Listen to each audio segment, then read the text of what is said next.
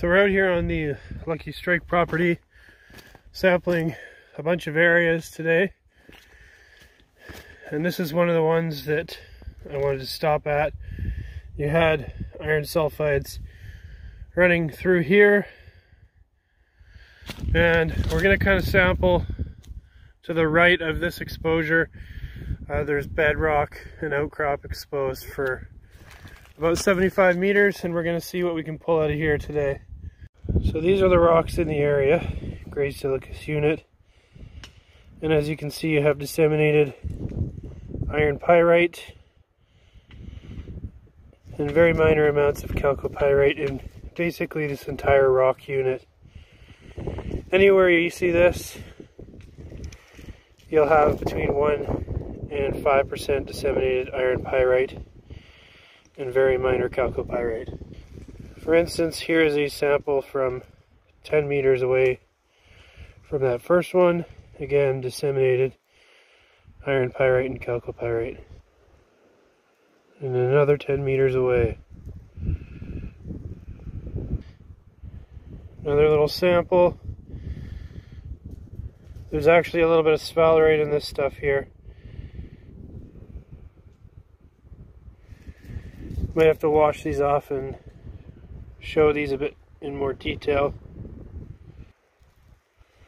So there's definitely some sphalerite in these. Quite a bit of iron pyrite, coarse iron pyrite. And as you can see, a lot of Gossanous rock here, a lot of deterioration. Basically this whole area is disseminated with iron pyrite and very minor chalcopyrite, a little bit of sphalerite in some areas. The sphalerite is generally found in uneven patches. What I'm noticing is where you find all this black deteriorated rock is where you find the higher sulphide content.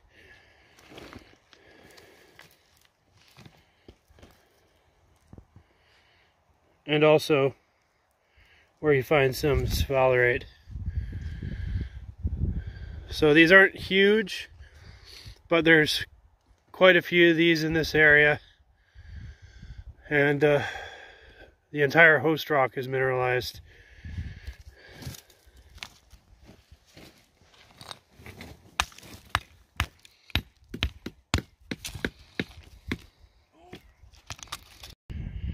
Another small area here, you can see a very nice hunk of sulphides. There's a mix of sphalerite in there, pyrite, pyrrhotite.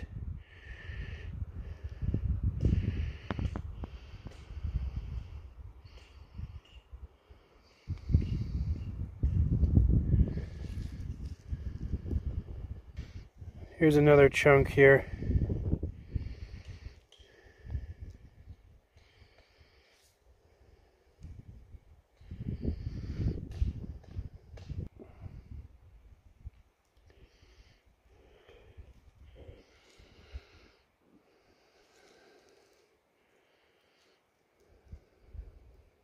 I washed off a couple of these samples that contain some sphalerite. See right there. So there's definitely pyrite, chalcopyrite, sphalerite, a little bit of pyrrhotite.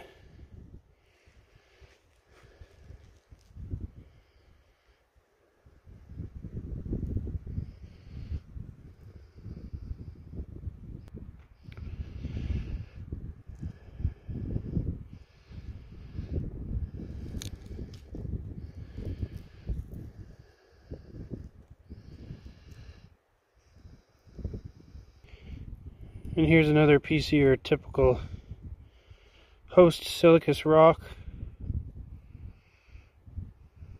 So the areas where there's sphalerite and more mineralization, I'm noticing a slightly different color. While the rock is still silicous, the rock color is different. It's a little bit more greenish. See, there's some sphalerite in there.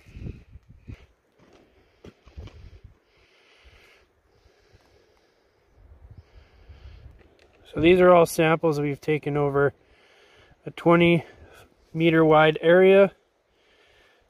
Different mineralization and different variations of mineralization.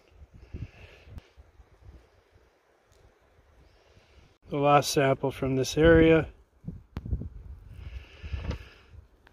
So definitely worth pursuing this area and doing more detailed prospecting above and below this showing in Gossan area.